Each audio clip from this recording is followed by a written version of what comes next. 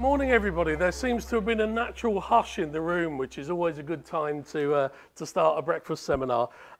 Good morning and welcome to our Learning Legacy session for the Aquatics Centre. I'm Sean McCarthy. I've got a very easy job today. I'm just chairing the event, introducing the speakers and then facilitating a bit of Q&A because we've got an awful lot to go through this morning. I think there's some fantastic lessons to be learned from this project, so I want to crack on as soon as and as quickly as I possibly can. Here's a list of the speakers that we have today. So I think what you have here is the entire story of a Sustainable Aquatics Centre.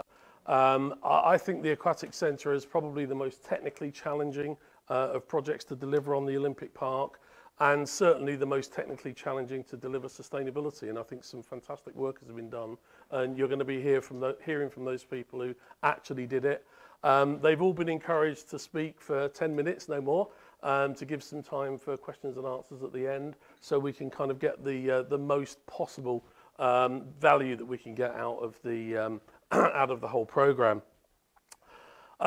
This is me. I'm chair of the Commission for a Sustainable London 2012. So it's my job to provide strategic assurance over the London 2012 programme. I've been involved in the Olympics programme since the bid. So I actually have a long history in the programme myself. But as I say, the purpose today is for me to chair rather than to waffle on endlessly. So I will stop waffling on endlessly. I'd like a few words, please, if we can, from Gillian, from Atkins. And then if each speaker can just come up in turn, we won't waste everybody's time doing introductions. Please just introduce yourselves and start saying your piece, and let's have a very productive session, I hope. Thank you very much. My own Olympic journey started with low-cog and the Temporary Materials Handbook, which of course you can all find out lots about on the 19th of June, so sign up now. Atkins was delighted to partner with the UK Green Building Council for this series. It's a great programme, full of thought-provoking technical nuggets which reach out to a lot of people. We've had in excess of 450 people working on 2012 since 2005, and every one of them has a story to tell and a role in the learning legacy. UK Green Building Council programme allows us to share these lessons learned by our technical and project management teams, and really at the heart of delivering London 2012. We're committed to this sustainability agenda in the design and engineering industry, and we take our responsibility for a low carbon future very seriously. We've established ourselves as a leader in bringing industry action on climate change and around the subject of carbon. We've got Keith Clark, our just recently passed CEO, out there with the Brunel lecture, touring the world, talking about carbon and carbon without the rhetoric.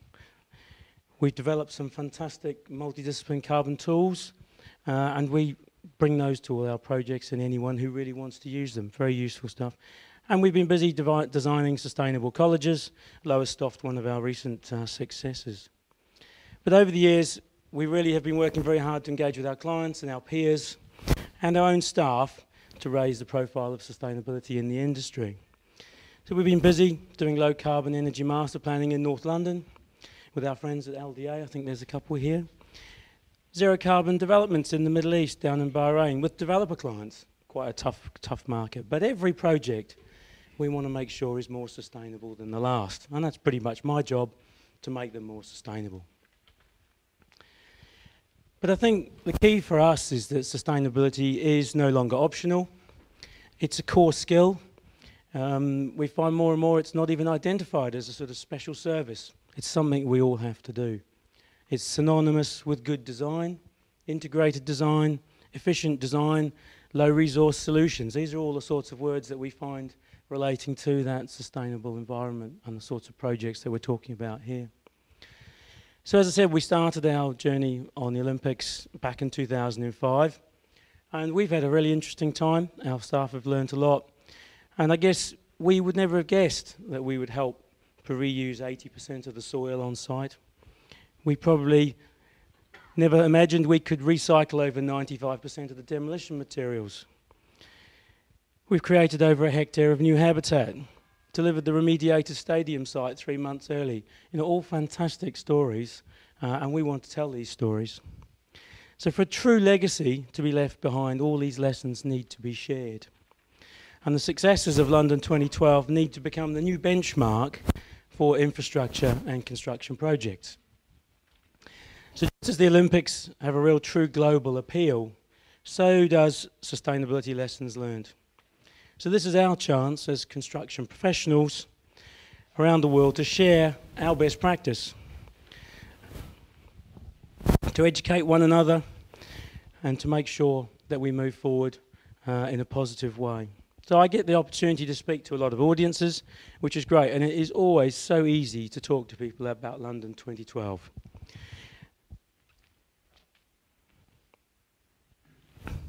It captivates the imagination of both young and old, local and international. It's a real demonstration, real, nuts and bolts, mud and concrete demonstration of sustainable development. So I found the first masterclasses fantastically interesting, absolutely fascinating, and I'm sure the future sessions won't disappoint. We're thrilled to be part of this legacy series and the new look construction industry that we hope will emerge as a result of London 2012. So thank you, enjoy, I'm sure it'll be great.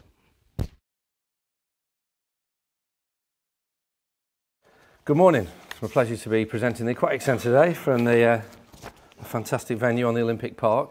I'm Ian Crockford, the client, effectively, the project sponsor in government public sector project speak. And I'm just going to set the, put the project in context of the Olympic Park and give you an introduction of what we did as a client, as the Olympic Delivery Authority today. So, first of all, what are we as the ODA, the Olympic Delivery Authority, and where we fitted into the structure? We're here now. Oh, sorry, I've got to get used to my toggle. This blue box here, closely aligned with our delivery partner, which I'll come on and explain in a minute. But the Olympics is it's a huge event. You win it. We won it in 2005. There was that great presentation with Jack Frog, and everyone thought he was going to say Paris, and he said London. And then you thought, it's one of them jobs you think, blimey, we've won it, what should we do? And the first thing you have to do is loads of acts of parliament to go through to give you the planning powers and the rights to develop a piece of land. The land we chose in London is a huge swathe of land. There's two square kilometres of land, which comes very close to a city centre. For a city the size of London, this is a very rare opportunity to regenerate an area of land. But that takes a lot of time, and that's where a lot of countries actually fall foul of the time pressures involved. 2005, you think you've got 7 years to deliver the games, because that's when the opening ceremony is going to happen in 2012. Great, but people can then start arguing about whether it's London or the UK's games, and like they've done in Delhi or India and the Commonwealth Games we've heard about, whether it was in Athens or Greece or what now is in Rio or Brazil. But in London we were quite switched on. We got that sorted out very quickly, and we set up the ODA by 2006. So by May 2006 we had an organisation called the Organisation Delivery Authority. Bear in mind though, it's not far off a year after you've made the announcement. At that time, I keep pressing the wrong button here. So at that time, the ODA was set up, and we had the rights to start developing the site and seizing the businesses on the site. We then set up a tender procedure to get a delivery partner on site, because we wanted to be a lean and mean client organisation, and we needed a huge resource, a flexible resource pool of which to help deliver the project, along with all our contractors and supply chain designers, obviously. But the delivery partner helped us set the project up.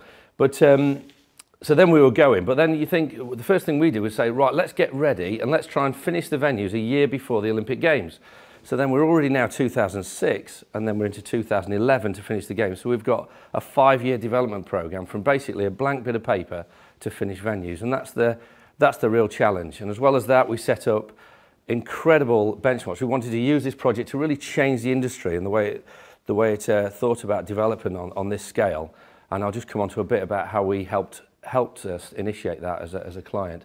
But there you can see, so the IOC, which everyone sort of knows about, they've got a sort of event manager called LOCOG, who basically stage the event. So they're the people who you're buying your tickets off and getting frustrated on your websites and all that. It's nothing to do with us. And we have to just, what we do is just set that development ready. So we have to develop the site ready for basically the next 50, 60 years of of being a future part of London, of a future community or a future neighbourhood of London. In the meantime, over that 50, 60 year span, there's a little line which says Olympic Games. It's about a 6-7 week period, and we had to cater for that in the meantime. So think about the Olympic Games is something you have to cater for in the meantime, but our focus was on legacy and getting something regenerating part of London predominantly. So LOCOG, this IOC and LOCOG is all part of London 2012, quite critical, but it's a very short piece in time over the whole development of the project, and really what our task was set out to do, which is regenerate this part of London sustainably and for the future. So you can see there we had Olympic Board, which is, there's British Olympic Association, the mayor, and LOCOG, the event manager, and government, just helping manage, get that balance right between the future needs of London and the Olympic Games, and making sure we cater for the Olympic Games adequately. So, as I said, to get an area, a site this size in London is a very rare opportunity, and just to the south, this is actually south, this is north orientation. There's the Olympic Stadium, there's the Aquatics Centre there, the main boulevard leading into the Olympic Park here on the Aquatics Park. Just down here is the Dome, so you've got that loop in the river of Greenwich Peninsula, and just further up here you're into Hackney Marshes, then onto Epping Forest. So this is going to form a green band through London that didn't exist before. So you can see here the extent of the site and the extent of the development that needs to be done to build this new neighbourhood for London. So that's, when you get a site and you've got all these planning power sorted, and then you think, right, we're in an OG process, we've got to set ourselves up as a client and start procuring absolute best-in-class design and contracting teams to deliver a park. You get that process going in a tender process, then you start looking at the site. And this is the aquatic site in 2007. It was I think it was the Montreal Agreement, had initiative about, recycling refrigerants more environmentally, with more environmental awareness. So we started collecting fridges off people's doorsteps and things like that. We didn't actually know what to do with them when we'd taken all the refrigerant out of them, so they were put on this site. So this shows you, the sort of a typical site, and underneath this is a lot of heavily contaminated ground. But I'm just going to take you through now just a very quick build process. So within the year we set up, we're working closely now with the designers and the contracting team and the consultants for building up a design for the Aquatic Centre. We'd set our brief and we set out a number of initiatives, which we'll come on to a little bit further, which include in the Sustainability Development Strategy. So that's it. But in the meantime, we're developing the site. So this is cleaning the land on the site. This is the Aquatic Centre site here now. So you can see all the fridges have gone, and we're now cleaning contaminated land.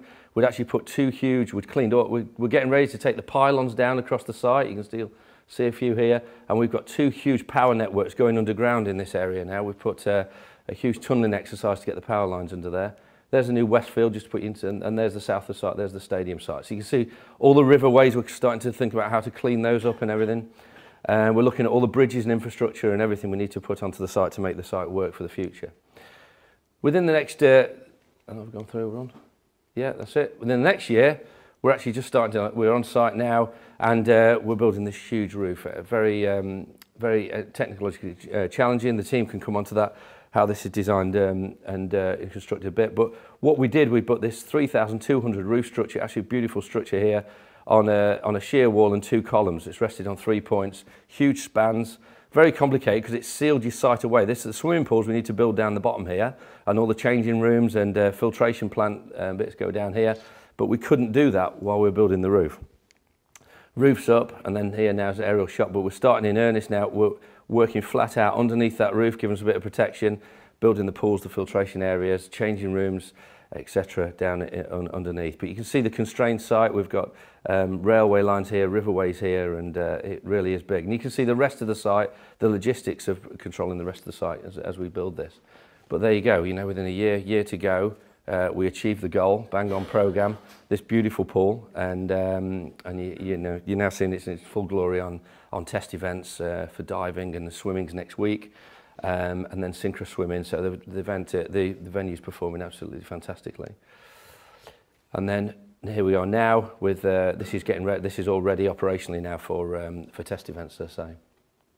So how do we do it as a client? The first thing we did when we set ourselves up in 2006 was build that really set those benchmarks on how we're going to change the industry and change people's thoughts of how we could develop a site of this scale in London.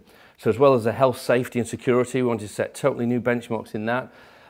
Equality and inclusion. The venues we built were open to everybody to use. But as well as that, we wanted to get involvement right through the design phase and the build phase from people who don't normally have the opportunities to work on venues such as this. Employment and skills, the legacy, okay, was a focus went through. Design and accessibility, again, all the venues are going to be available to use for anyone, whatever faith and whatever ability you had. But key was the sustainability. So we built a sustainability strategy. This came out in 2007, very early on in the development. As I say, as we were working with we secured the contractor and the consultant team here. And this is where, as a client, you're sort of leading the initiatives. You're relying on them to pick these things up and give their own leadership on how they're going to deliver these initiatives. But we just set the targets and set a framework on which we wanted and a whole host of topics here on which they wanted to focus. So as well as those other issues on the health and safety, accessibility, employment and skills, etc., this was an absolute key part of the framework on how we're going to change development in London. So to take these forward and do it in the way we've done it is something that it's something now that the world is very, very interested in on these major sports events. It's incredible the worldwide interest which is now being promoted by UK trade industry, Department of Trade Industry, all over the world. It's incredible interest in how we've done this job. But we need world-class teams to deliver it, and I'm now very pleased to introduce you the world-class team that we had on the aquatics team, which is Balfour Beatty, CLM delivery partner, Arup, and I'll hand you over now to Jim Heverin of Zaha Hadid Architects.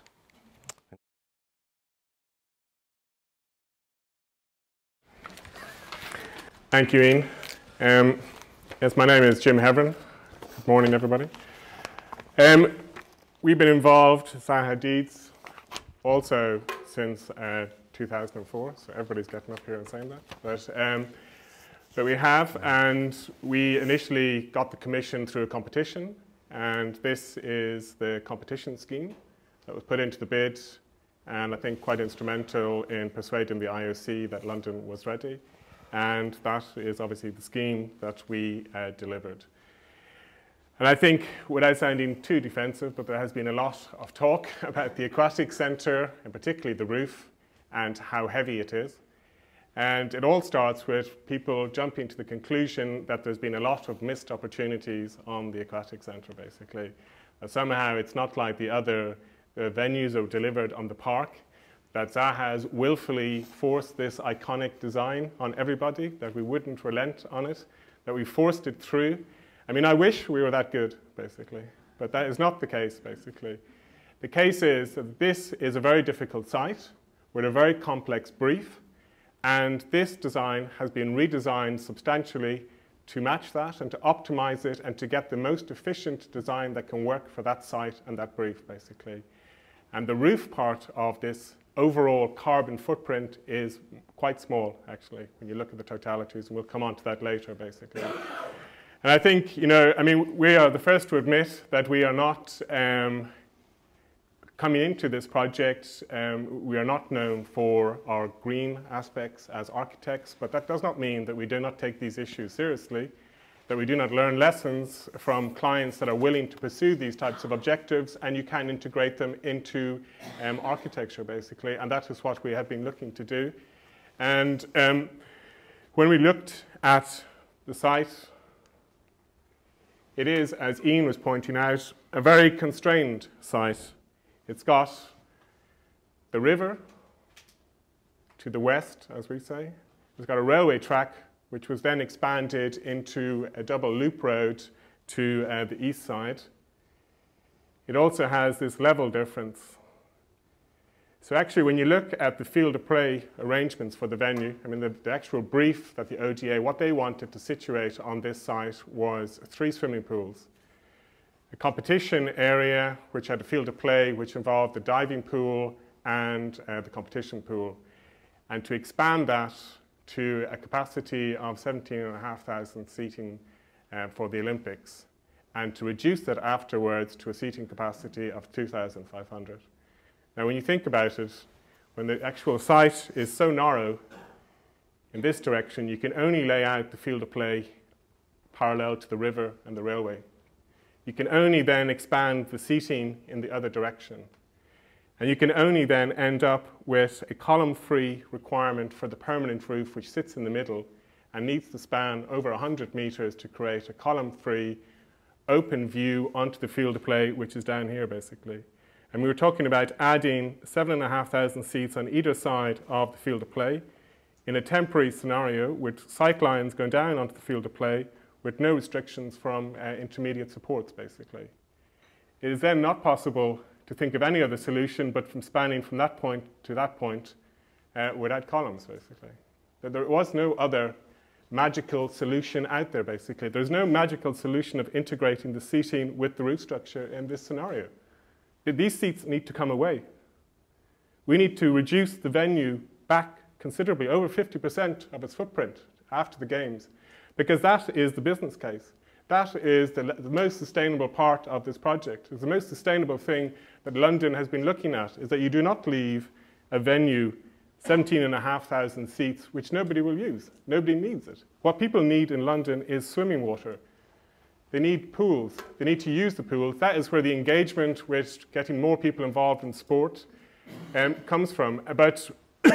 So when you factor all of those factors in, you end up with a design which is very efficient. It is efficient for that site and for that brief. It's easy to talk about greenfield sites and to look at this in the abstract and to compare and to incorrectly compare oranges with apples and et cetera, et cetera. This is not. You have to look at the specifics of this site and think about it and think about where the design came from, basically. And the iconic part, everybody keeps going on about it, if you talk about the roof, is a small part of it, basically. But actually, most of the work is going on in the basements and in the ground, to be able to create the swimming pools and integrate all of the plant equipment.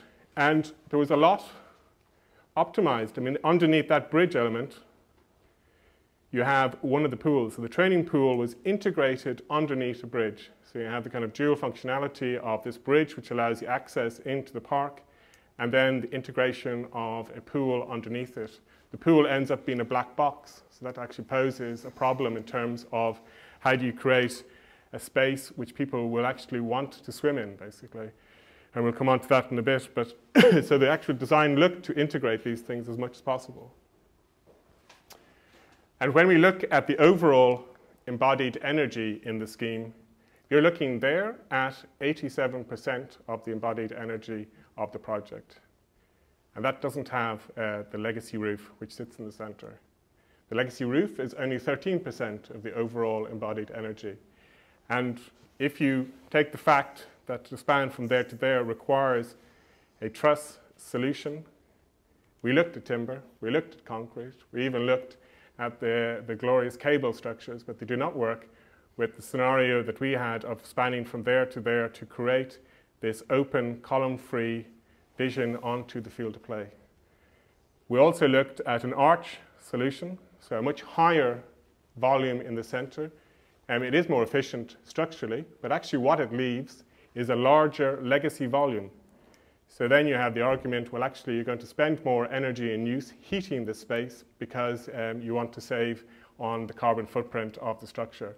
So it was felt that to not do the arch solution, but to actually go for more compressed, lower volume in the center would actually leave a more manageable volume for legacy and lower energy and use costs in terms of the running of the venue. But the majority of what you're looking at there is over 60% of the embodied energy is in concrete. It's a site where it has because the water is here, there's a very high water table. So actually the problem with the pools, when you're digging down 5 meters for the dive pool, 3 meters for the competition pool, you actually have the issue that the pools will float because there's so much upward pressure. So you have to have a lot of tension piles. You have the tunnels that Ian was talking about. You have to actually bridge over those tunnels with the piling. And then we actually looked at, because initial designs had all of the plant equipment in the basements, That was lifted up to make it more cost effective. You end up with a very compressed and efficiently planned podium element, which is made predominantly in concrete. And so if you look at that, the main embodied energy is in the concrete. We did look at optimizing the steel structures. We did study that this steel structure, which actually has more steel tonnage than the legacy roof, could have been made with a combination of bespoke steelwork to try and deal with the complexity of the site, and then an off-the-shelf scaffolding system above it. That was studied there. There was an option that was quite late in the procurement and the construction when we changed, because actually the buyback wasn't working out financially, and we had to switch to an all-steel solution. But these options were there, and they were studied, basically. There weren't opportunities lost at all. But the concrete was the area where I think we got the most innovation. It is our biggest amount of embodied energy. And I think we were at the front pretty much across the park in leading the concrete in terms of recycled aggregates and reducing the cement, and actually getting a concrete that is coming out to very, very exacting fairface requirements. And for us, I mean, that is the overall benefit of the integrated team that was set up by the client and working with Balfour Beatty and Arabs, is that in the end, you produce a quality building that will last. And lasting quality is one of the most important aspects of sustainability for us, something that actually goes on for generations. And just probably paraphrasing Einstein, but it's true that you can get obsessed with counting when you're talking about sustainability and efficiency, and it's all about numbers. And you lose the basic fact that there is other things that you cannot put onto a schedule, you cannot put onto a tracker, and they are issues that need to be factored into this, that you create buildings that balance the well-being aspect and engagement with the community and users, and actually quality spaces which will last.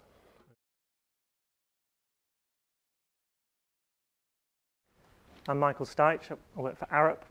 I was one of the project leaders on this, and the project's going on because there's more to do. And Arup designed the engineering across the board. I'm going to focus a bit on the structure, tell you a bit about that, tell you a bit about the environmental systems, because pools are all about energy and use when it comes to engineering and the long-term view that Jim was talking about. And then I've highlighted some of the successes, challenges, and some of the lessons learned. So my overview is to just pick out some of the things that were recurring. So when we started this project back in, in terms of getting on with the design, say 2006, the designing for legacy is a really serious point, so everyone talks about it. But in everything that we did, it was all about getting the legacy building and then adding the games mode in a very temporary way. So what that's meant in practice is we have a building that is structurally complete, and then we effectively have to do very little when it comes to September after the games.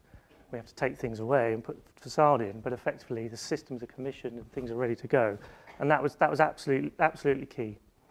Pool environments compared to any other building they're very different. So you have to keep the air temperature very warm.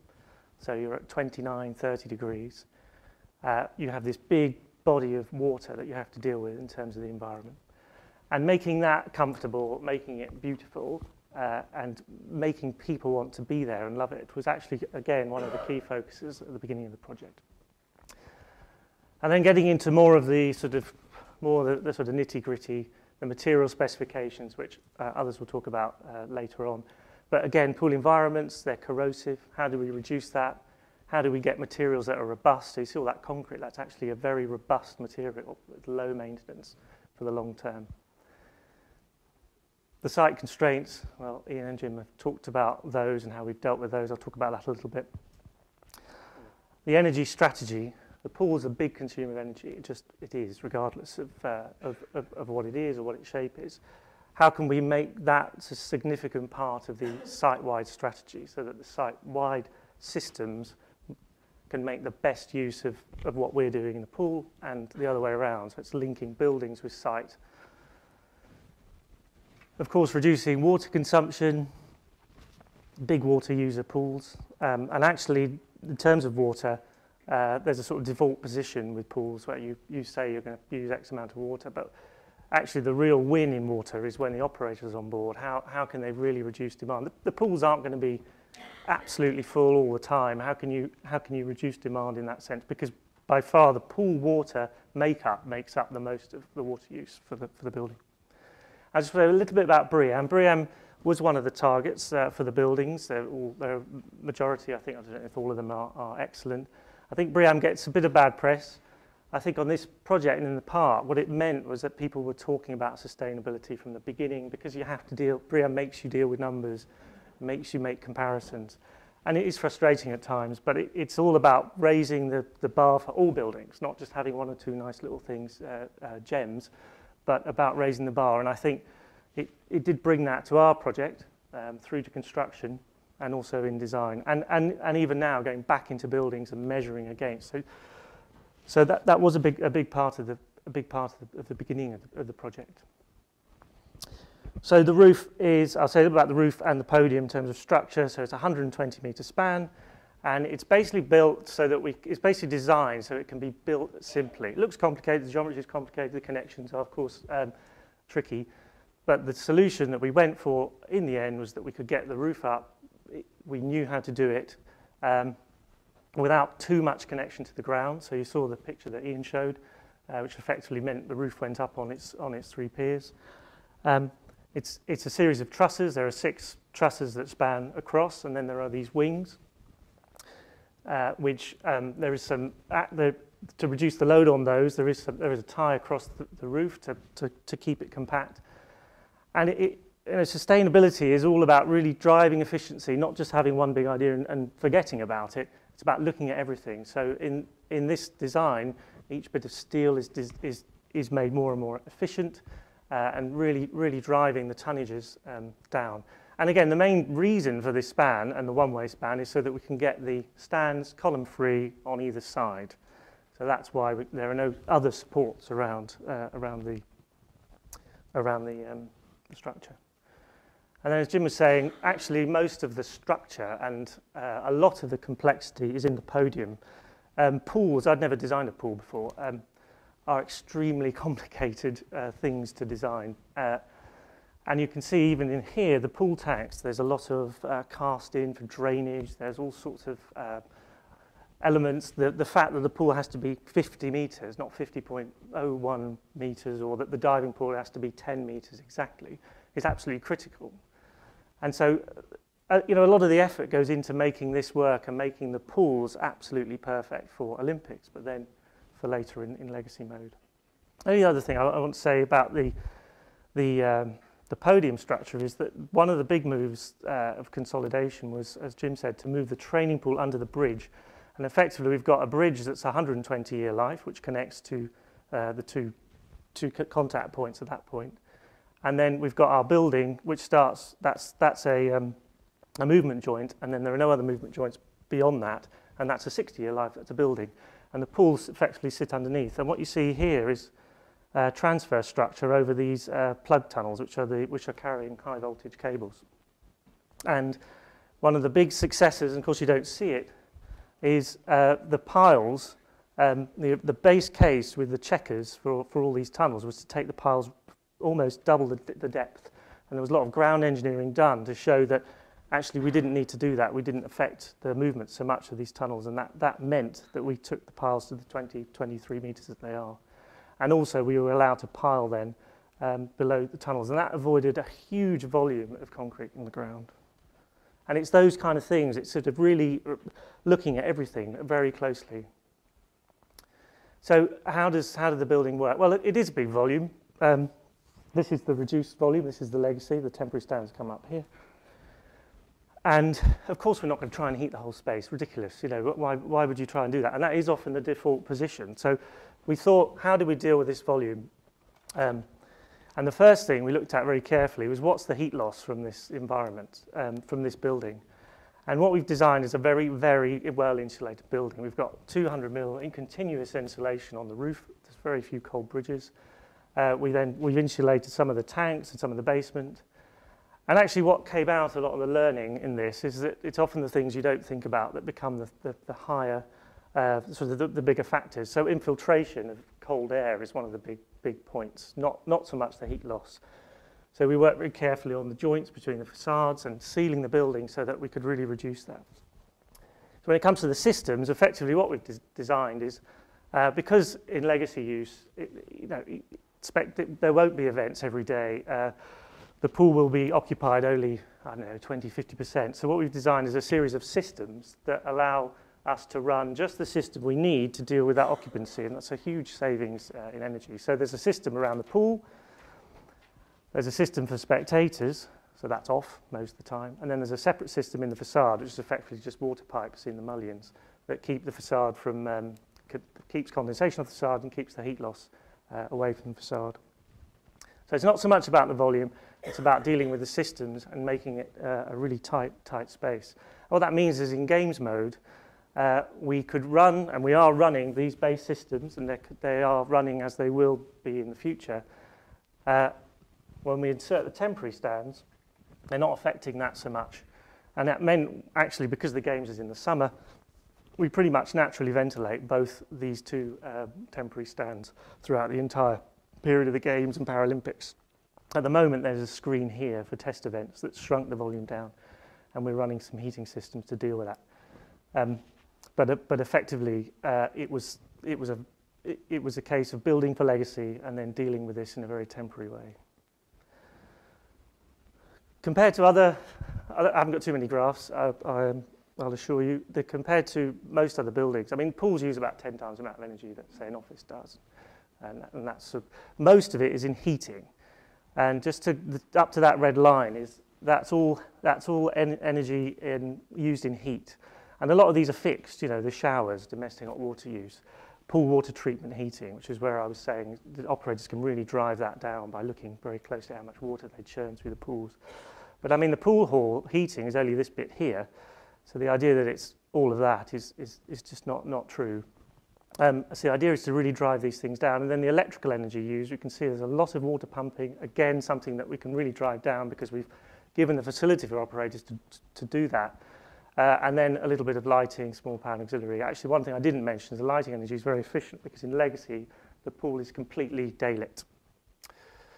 And just to compare it, I think it's important to compare buildings with other buildings that are the same rather than different. And this is just comparing other pools in the UK and where we sit in carbon terms. So I'm running out of time, I know.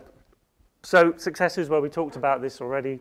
The phase design for games and legacy, the integration of the training pool, this efficiency of the piles and foundations. We've met the ODA targets. We've driven a lot of that, leading a lot of that, particularly in sort of materials, the temporary stands and the pool hall environment and how we've dealt with that. Challenges, well, the site, talked about, again, I mean, how tight is all that? And although as engineers we enjoy these challenges, there were many to deal with there. The roof, keeping the visibility, and then the tech requirements for the pools. And just to mention, that's really where we're operating a pool, and UK climate is down here, so we're having to heat all the time. So natural ventilation, for example, wouldn't be the right choice. And then just to finish off, some lessons learned. It's a general statement, but very collaborative working throughout the entire project. Between contractor, all the designers, the client. I mean, it really was good. In terms of what we've learned in terms of the engineering is the amount of emphasis and we've placed on analysis, and really good analysis that we can get real design solutions from. Concrete mixes are now our base specification. We did a lot of 3D working on this project, which reduced a lot of the complexity for us, a lot of more sharing of information. And then lastly, really understanding where the energy wins really are, I think was very important. And I'll just finish with this. I know Julian said it as well at the beginning, but sustainability is it's good design. It's looking at everything and seeing it through from the beginning to the end.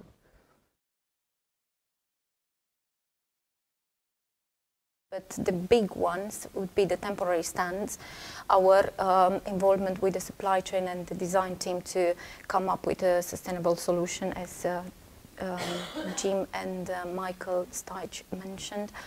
and also the type of timber ceiling which has been chosen. In the end, we've managed to save 50% of the hardwood, which was meant to be procured for doing the timber cladding. Through the construction, we have been one of the first contractors on site, so we couldn't go to other contractors and ask, how have you done this, have you done that, how can we implement the ODA sustainability strategy and how we can make everyone aware of what is expected from us. So we've had to come up with systems, and we had to make sure that our team, whatever role they were doing, are up to speed with what is required, and we have tried to develop a system which would deliver our objectives and targets set up for the project. So one of the things which we have tried was the first, we were the first contractor using a concrete mix design with high recycled content. It hasn't been trialed. Everybody was, we want to see how that went, and when they were appointed, they've been pointed to us to come and share the knowledge and what the challenges were. Also, with the GGBS content in the fair face concrete, there was a lot of work being done by the design architects and our supply chain and ourselves, and to come up with a concrete mix design which will deliver what the architect wanted. Also, we were the first venue to have a phthalate-free PVC wrap. We've worked with our supply chain and make sure that we selected the healthier materials. We had to make sure our material management was working well. We had to bring in a lot of material to construct the piling platforms, about 160,000 tons of recycled aggregates, and then we had to take that away and find a way of reusing recycling on site. Also, we managed to achieve BREEAM Excellent, although in our contract was to achieve a BREEAM Very Good. So we worked really hard with the design team and the architect and the client in making sure that we are going above and beyond if we can. And we had another target in assessing the F10 bridge, which forms part of the Aquatics Centre under the sequel scheme, and we achieved very good. So because there were loads of objectives and targets, our team didn't know where to start and how to implement things, and how they can incorporate the sustainability aspects of the project in their job role. So I came up with this sustainability action plan, which has been developed on each work package, and we set up clear objectives and targets. So each package manager would take this forward, and they would be able to understand what the objectives and targets were as part of the design, what can be done in procurement when we engage with the tenderers and the supply chain, what questions we need to ask and how we can improve our performance. And also through the construction, when the construction managers takes over that work package, we would like him to know where we've left it from the procurement stage and what needs to be delivered. So it's kind of a process which would allow us to trace from the design to the construction what has been done for that work package. And this is a good way of making sure that our contractors fully understand what their obligations are, and is not going to confuse them with loads of other objectives and targets which maybe are not relevant to them. So in our view, this worked really well, and we've managed to have quite a lot of successes in selecting healthier materials, we came up with a good solution on the timber ceiling. Instead of using Brazilian hardwood inside the building, we came up with plywood with a hardwood veneer, which reduces the hardwood by 50%, the need of hardwood by 50%. Also, the insulation used inside the building was environmentally friendly. This was specified in the design specification, which was really good. The trials and the hard work which has been done on identifying the concrete mix designs, you can see this has been done on site. The concrete mix has been trialed before we actually done the dive board, and this is the complexity of the steel work which has to go in to get that nice and curvy shape. So we had loads of challenges in getting the finish required and making sure we get it right first time. And for this work, we have been given a PRIAM Innovation Credit in the fact that we've used for the first time cement replacement in the fair-faced concrete mix design. Also, we've engaged with the community. We had loads of joint activities with other contractors on the Olympic Park, and we tried to make a positive impact on the local community. We've chosen schools from the 5 local boroughs, and we went and see them and allowed them to come to our site and show them what ODA and the Olympic Park is doing. Also, I felt that we need to make everyone aware on what means sustainability, what has been done through the design, because when we are appointed as a construction team, we kind of don't spend too much time in looking back and seeing what others have done and what studies have been done. So it was a good way of understanding where it started and how we can make improvements. This is just to show what we had to deliver, loads of objectives and targets, and the green column shows what the project achieved. So we managed to achieve all our objectives and targets. The challenges I've mentioned earlier, it was the timing of appointing us. We had just 2 months to prepare and get on site. Also, it was the time and effort which we spent in choosing the concrete mix design, which would give us the confidence that the finish required is achieved. And also the fact that we worked in a contaminated land environment. So we had to make sure that the material which we use is not going to affect the remediation strategy of the site. Lessons learned, we've learned a lot, I think. We know that the best outcomes are attained just working together with the client, design team, and our supply chain, and setting up clear objectives and targets, and make sure that our supply chain really understands the importance of what the project tries to achieve. Also, I think in the tender stage, we need to make sure that the sustainability objectives and targets are addressed and discussed very early on.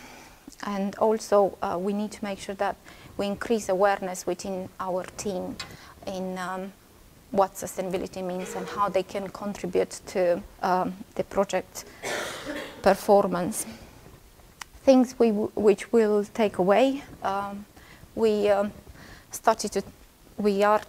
implementing the systems which we developed on the aquatics on other projects, and I think we have set up the benchmark within our company in the way we should address sustainability from now on. So I think that's me. Thank you very much. Kirsten Henson. I spent 4 years working for the CLM Delivery Partner, the partnership that Ian set out right at the beginning there in terms of actually taking the strategy and working with designers and trying to deliver it on the ground, which was one of the challenges. I think what you've heard today, this is actually one of my favourite projects on the park because it's not outwardly sustainable. Everybody has mentioned a lot of the criticism that the Aquatics Centre has faced, but I hope what you've heard today, it's not about justifying the design. It's actually about explaining the constraints. It is about justifying the design. Okay, so but the point is you have to understand the context in which the design was developed and how it came about. And I think the reason why I like this venue so much is because of the learning that has been developed from the 7 years. Everybody has gone away and learnt something. You've got Jim from Zaha sort of saying, actually, we have learnt on this and we have understood new innovations and the importance of sustainability. We want to work with clients. Evelina, you know, representing the largest construction company in the UK, is now saying, we've learned something, we've done something differently, we've introduced processes and systems within our organisation that is going to change the way that we procure and construct. So the sustainability influence of this venue goes far beyond the venue itself and reaches further out into the legacy, which is actually industry. So a little bit of an overview in terms of CLM Delivery Partner, and I guess the key here was that the CLM Delivery Partner set out to be an informed client.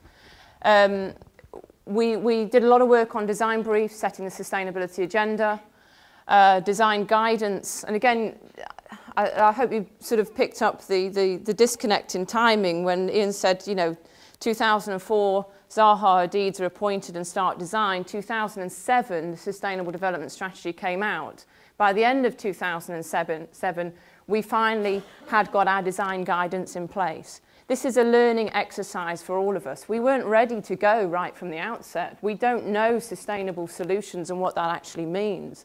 Over the last sort of 7 or 8 years working on this project, we've developed some fantastic tools and systems and processes to aid that learning. We weren't perfect from the start, hands up. You know, we did our best, everybody learned.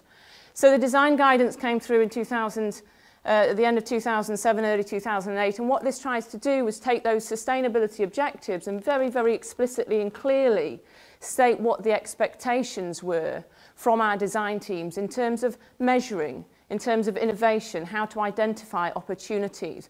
Very, very explicit about what we wanted them to deliver at which REBA design stages. Really important when you've got 20 contractors all developing on the same venue. If we have to build up these figures into one recycled aggregate figure for the whole park, one energy efficiency figure for the whole park, everybody has to be reporting in the same format so that we can coordinate all of that data. Technical support, this was critical. It's no good just setting a strategy and saying, well, it's written, it's there, off you go, do it. The point is about this collaborative learning and the collaborative team. Going down the blind alleys together, turning around and finding the solution, throwing you know, what might be a curveball and seeing what the solution is to respond to it. Reporting procedures, challenging one. I see my friend Gary at the back, who he was very big on processes, and a lot of us, when we get involved in sustainability, we want to just sort of roll our sleeves up and get on with it. But actually reporting is so important to identify where we're about to miss an opportunity so that we can respond to it quickly. Reporting has to be efficient, it has to be concise, and it has to be timely in order for us to be able to respond. You know, it's no good getting to the end of the project and going, oh, by the way, we only achieved 21% recycled aggregate. Sorry, missed you 25%. Oh, by the way, we forgot to install the 6 litre per minute taps. We've got 9 litres per minute, but it'll be all right, right? You know, that's not acceptable. So it is about this ongoing reporting and engagement. And of course, the assurance process, a lot of site inspections, audits and that side of things. So we really provided the structure, I guess, for success. But really, I'll say it again, it has been said a lot, it's the integrated team that delivered the actual opportunities. You can have all the processes in the world, but until you actually sort of get out there and work together to make it happen and face the challenges, you'll get nowhere. The successes, Evelina mentioned a few of them around the identification of early risks and opportunities. The timber hardwood ceiling, for example, before even Balfour Beatty came on board, we did have this concept that we wanted it to be, or Zaha's had this concept that it was a Brazilian red lauro. We went out very early in to a company called Rainforest Alliance, who sort of said, guys, actually, there's not enough FSC Brazilian red lauro in the world to meet this demand. Because we found that out early enough, the guys were able to develop a solution that retained the original design intent, and it is an absolutely beautiful timber.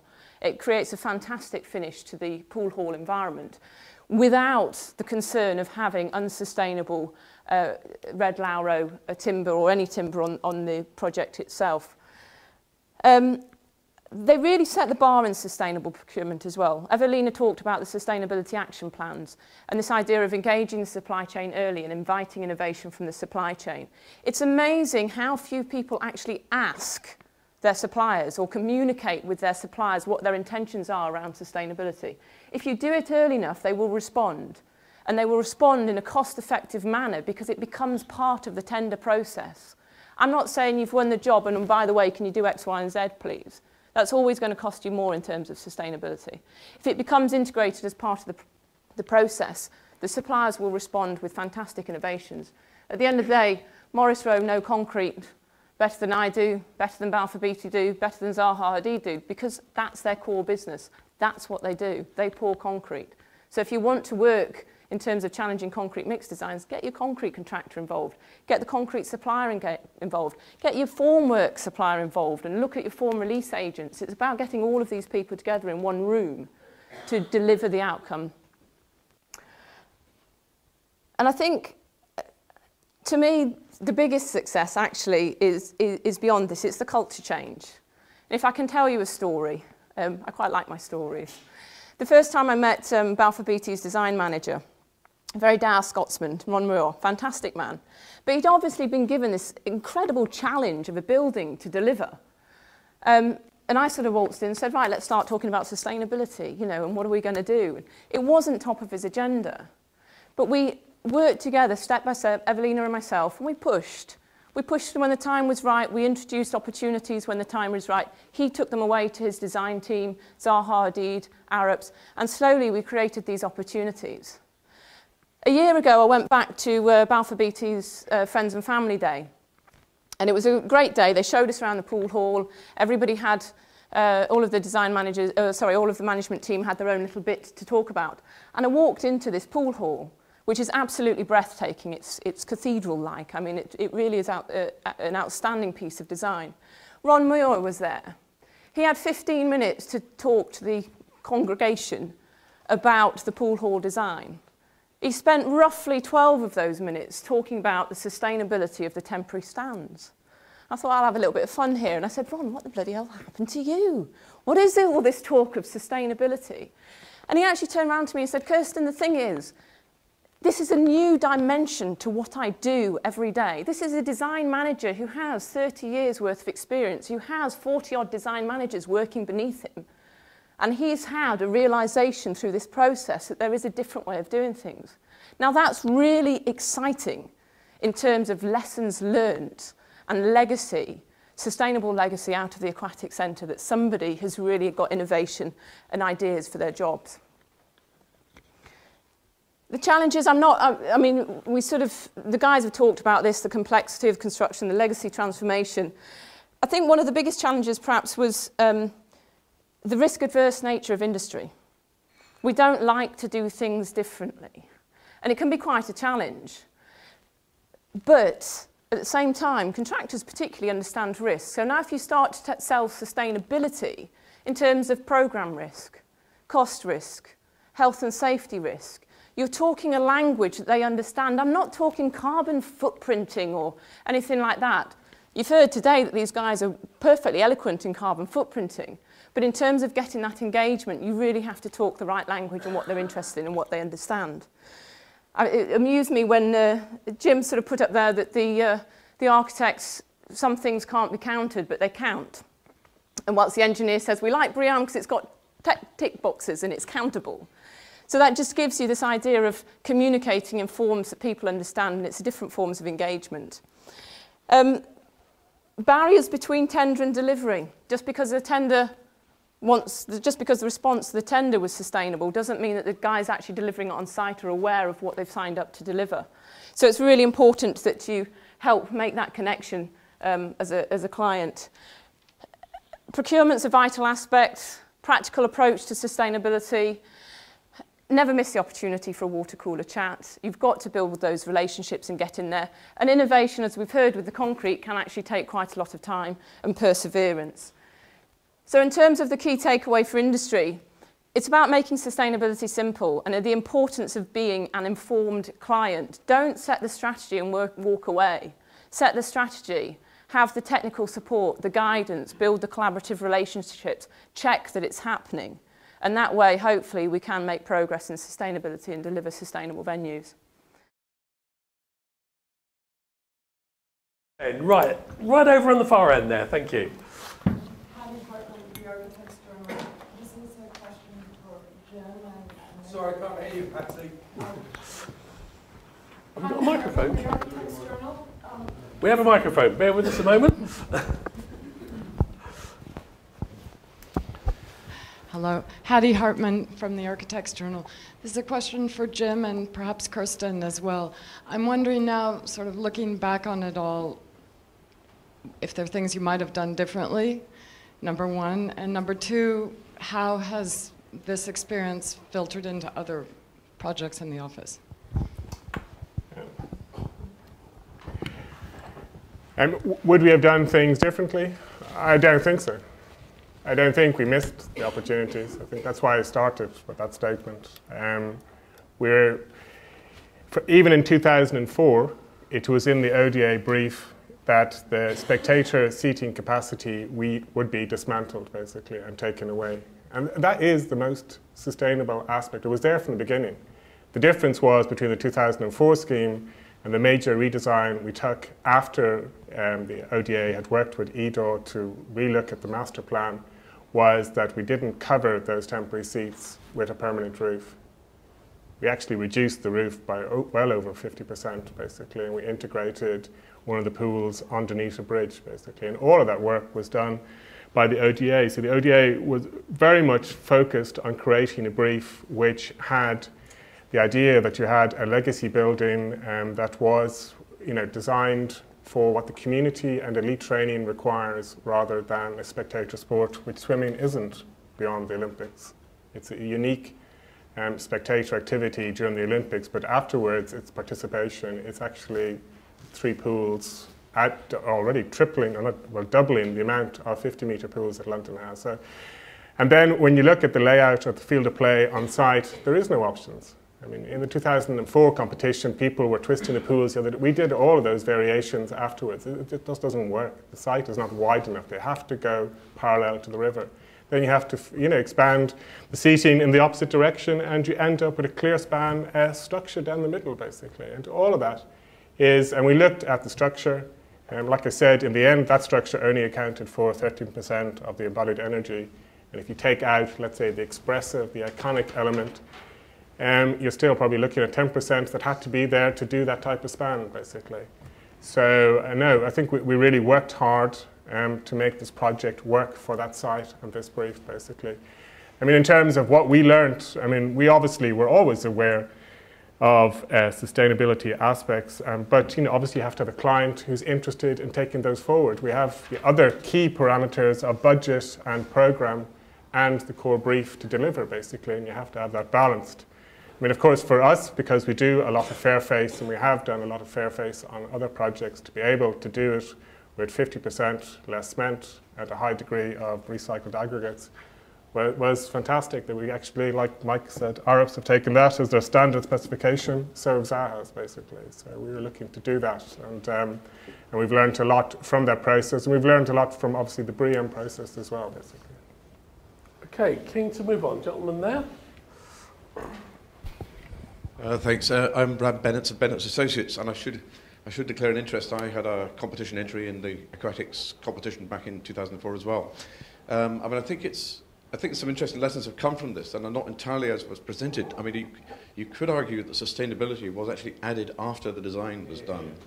I mean, 3 years later, to be fair. And sustainability, in fact, with the scale of the scheme that you had at the competition stage, was really not really possible. I mean, it was a much, much bigger scheme than you've got now. I think it's also possible to say that the contracting side wasn't added until much later on, and the contractor was not allowed to influence the design. And so there's a big failure there. And in addition to that, of course, the costs went up from a budget at the competition stage of 70 million to something like a tender place order number of something like 430 million. I don't know what the final figure is, but if that's a reflection of how big the building is or how expensive the effort was to make that building, then that's a pretty dramatic figure. Now, the consequence of that, of course, is government is now using projects like this to say contractors should be in the driving seat on design. Look at the velodrome is what we're hearing in the industry all the time. Much simpler, much lighter, much more economic, quicker to build and all the rest of it. Whereas design done here and sustainability and contracting expertise added later has turned out to be extremely expensive. Ooh, a number of points in there. Thank you very much for that. Ian, can I maybe ask you to lead off? Yeah, thank you. Yeah, well, the design started, well, the design competition started as a new 50-metre pool for London. Okay, so, and there was always that caveat that if we had the Olympics, things would change. So we're comparing, you know, in some extent, comparing one scheme with something dramatically different. And so the reason that, you know, I explained at the start the 2006 timeline and getting formed, the 2005 winning the games to 2006 getting organised as the ODA, that was when we got organised as a client, and that was when 2007 we had the sustainability framework came out.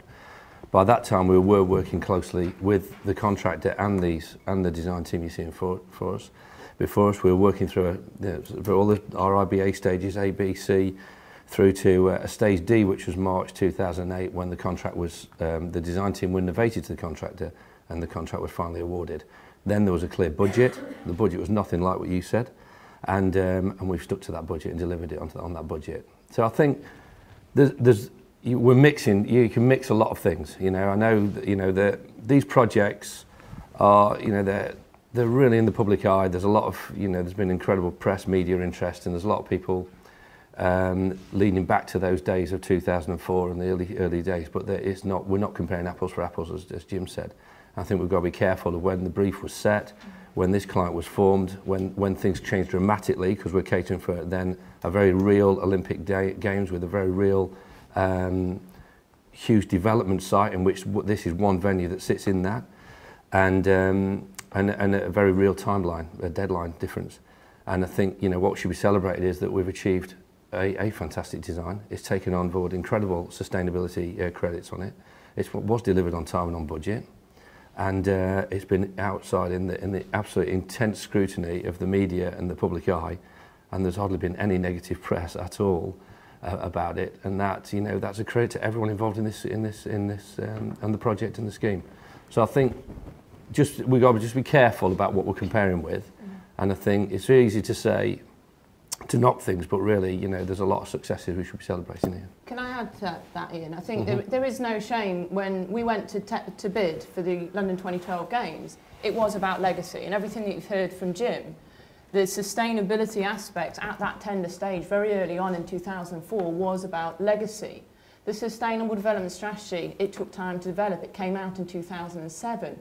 What you see is an incredible flexibility and response from the team to then respond to the developing sustainability agenda. It's very easy in 2012 to look back now and say it was the wrong starting point. We learn. What frustrates me is if we don't admit that we have learned and we don't recognise that learning, you don't pass on these lessons to the community, to the industry. And we have we like to point fingers, we like to accuse people of doing the wrong thing, which actually prevents people from standing up and saying, we've learned, as part of this process, we've learned, we've developed, we're moving forward, we've changed some of our ideas, some of our procurement processes. And I think we have to make sure that we develop an environment in which learning is possible and not sort of considered to be a failure. Okay, can I just ask Evelina to comment about the remark about early contractor involvement, because that was very much part of your presentation. What's your view on that? And then we'll move on. Thank you. Yeah, I think would have been a benefit to be involved in the very early stage of the design, but I think we've responded well to get on with the job when we were appointed, and we were trying to maximize the opportunities and work together with the architect and the design team. There were loads of objectives and targets which were set up park-wide, and we had to digest those quickly and come up with a response and see how we can implement them in making sure that we are not going to miss our opportunities. So from our point of view, I think we've done everything we could have done, and we've explored all the avenues, and we've engaged with our supply chain and everyone to make sure that we are not going to be in 2012 here to say that we could have done something better. So I think we've done all we could. Okay, thank you. And the next question, please, Paula. We have a microphone just down here. Oh, sorry. Thank you. Hi, good morning. Paula Hurst, Mazar. I have a question about the social and economic side of sustainable development. You've talked a lot about environmental issues and talked a lot about carbon. Really interested to understand how the design has developed in order to be able to optimise its use for local communities in the legacy phase. Okay, I can do that. Okay, I can answer that, Paula. Yeah, there's very complex design-wise, but very complex to fit in with a local demographic, such as we have in London, particularly East London. Extensive consultation early on in the design phase, looking at all the needs of various faith groups and just the local needs of the population. I mean, I think this pool, we didn't actually highlight it out, but that bridge thoroughfare, the platform that goes on, is called the F10 Bridge, which got on it, just local renamed it some Olympic walkway or something. Underneath that bridge platform sits the 50-metre, what we call the training pool, which is the 50-metre community pool, another 2-metre deep, 50-metre pool with fully flexible, with moving booms and floors. It's basically, it's got the potential to seal itself off totally from view, from anyone else, from the public. It's got changing areas where one group could use the pool and then get changed in total privacy, while another group is actually using the pool. And all these things aid thorough use of the pool water, and they've caused problems particularly in London, but in problems in other pools. So the use from different either faith groups or people with different abilities has not been possible due to the makeup of the pool. So we've done, again, it's down to the extensive consultation and then addressing all those needs of the local population to make sure this pool's well used. Again, we're doing consultation with operators, looking at the needs for, we've got a 6-metre deep dive pool, and the floor on that raises to a 900 mil. It can raise to just about zero if you want to do a kiddie swim session in that, or a learn to swim session in that pool. It's got the booms can slide this way and that way along the pool, and floors can lift up and down. The pool's got 9 different moving booms and floors in the 10 million litres of water that's in that pool environment. So it's geared up with in full response to the operator needs to get as much use out of that water constantly. And I've been round, had the benefit on these pools looking round Liverpool, Manchester, Sheffield pools. Sheffield and Manchester got 2 50-metre pools there and dive pools, and they are absolutely, it's incredible to see, they are flat out from 5:30 in the morning till 10 o'clock at night. Those lanes are, literally lanes are booked and every half an hour for use. And this will be a fantastic success in Legacy, I can assure you of that. It's, again, another credit to this project for the financial sustainability, and we've just had a very successful competitive bid process for an operator for this. We've already secured the operator in GLL for that, and we're just about to start working with them on the operator fit out now, so this pool gets ready and open to the community as early as we possibly can after the Olympic Games. Thank you. I think there was a question at the back and then a lady over here. Yeah, at the back and then over here. Thank you.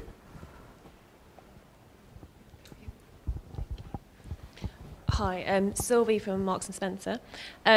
now that we have this fantastic building, I'm just wondering, what are the plans for assessing the building's performance post-occupancy? Okay. Yeah, I'll start with that. I mean, I'll start with, I'm surprised about the sort of the controversy about the pool. I mean, we've designed a very energy efficient swimming pool venue, and we've done many things to make sure when an operator is on board that their bills are manageable. I mean, in terms of operating, the building's been operated at the moment, and we've got feedback already on energy use. We've been through one cycle of sort of making sure that's minimised. So pre-test events, we've shut systems down, and there's already learning going on about how the systems are best operated. I think really until we've got the facades in place and we finish off the conversion is when the sort of work starts on measuring building performance. And a lot more now, and rightly so, there's a lot more feedback on projects. And of course, it's early days for that, but I would expect that we would have some soft landing type approach where we're, from day one, we're looking at measuring energy use and looking at optimizing all the systems. The opportunities are there for the operators, but it's important that there's a real understanding about it. Energy costs in pools are a big part of the business case and keeping them down. I mean, for example, the floors in the pools can be raised, and evaporation losses from the pools can be significantly reduced. When water costs start becoming more of an issue for us, all the WCs, for example, are flushed by using backwash water from the pool filters. So there are factors in place, and we're really interested in getting involved in that when the building is into real operation. Can I just say something we might not have picked up? The whole development of the Olympic Park is served by an energy centre. So there's biomass boilers, CHP plant, chiller plant centrally to serve the future development platform, which is going to be the new Queen Elizabeth II Park of London, which is development planned by the Legacy Company in the future. And this pool aids that by providing a load for the CHP plant, but also uses that very efficient district heating system through heat exchanger skids to heat all the pool water and provide the heating to the building. Sorry, I forgot that. It's pretty crucial. Apart from that, okay. So that's where our heating that's where our heating comes from. Yeah. And then one at the front. So 1, 2, 3. Hi, Annie Duffield from UTime Youth Social Enterprise. We've been given the Olympic and Paralympic Youth Awareness Initiative. So thank you, panel, for exciting and detailed presentations this morning. Really appreciated it, and congratulations on your achievements. Thank you, UK-GBC, and also Saint-Gobain for this morning. My question is, you touched on it in one of your presentations. Is this a London Games or is it a UK Games? And my young people nationally perceive it as a Games for the UK. What are you doing now, following your achievements, to promote your achievement and this legacy and the Aquatics Centre nationally? Okay, right. So, sorry, the bit about the. Okay, let's just touch on the London 2012 or UK 2012. That's the way that it's bid. It was bid as a city bid. It gives the mayor powers over a lot of influence over the development, which is the Olympic Park for London, and that is kind of the reason I mention that. It's a political thing that tends to create a great deal of issues for host nations, and you see it time and time again that what I was trying to say is we got out of the starting blocks pretty early. It was Tony Blair and Ken Livingstone at the time managed to get a very quick agreement on what London was going to do and what the UK was going to do, put through a lot of powers in through Acts of Parliament to secure the rights to develop this land, and a load of other things that the IOC stipulate when you win a bid, and that was that set, you know. But time and time again, host nations win the award of the Olympics and getting into a bit of infighting in their countries, and it could be 2 or 3 years before they're even in that position. By that time, they've missed the, you know, then they start getting organised and they're really just chasing the clock. So it's just about getting the thing built to save their reputation as a country, and that happens time and time again. So we did it quite well politically at the start. So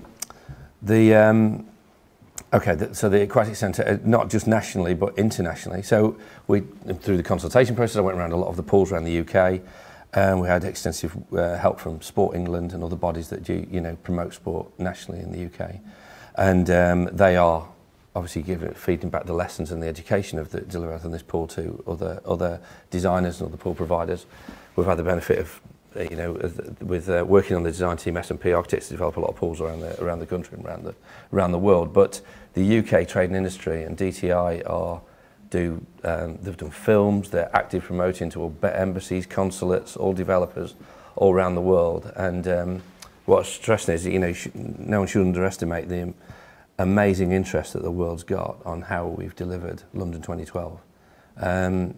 This whole idea about building for the legacy and efficiently and sustainably catering for the games in a temporary fashion has really captured the world's imagination. So we've really changed the way that major sports events around the world are done. And we think about the Olympics once every 4 years.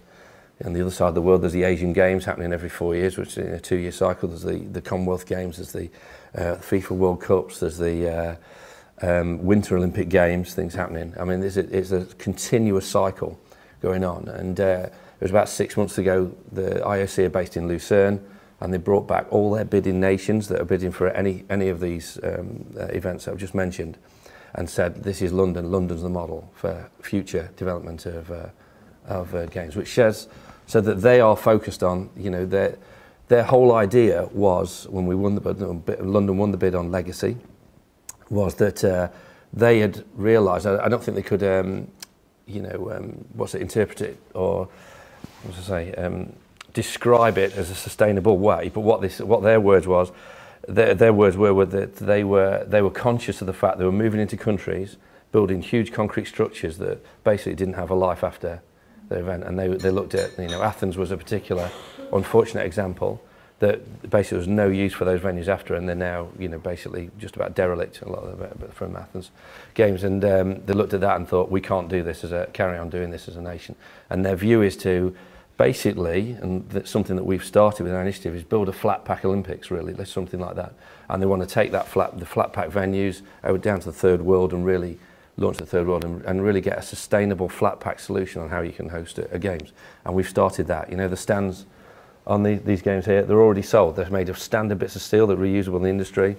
Brazil are looking at taking them down and reusing them in Rio, which would be fantastic if that deal works. Loads of tax reasons and things like that could hiccup that.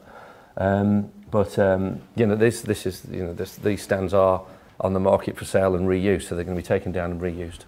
And if not, there's just standard materials that can be reused in the industry.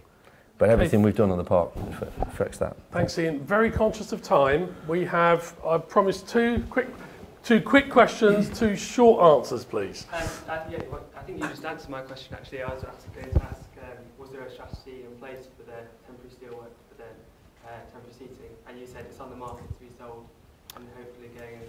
Yeah, it's actually already sold to the suppliers who bought it. So we bought it in a way, it was like it was a buy and sell back sort of thing.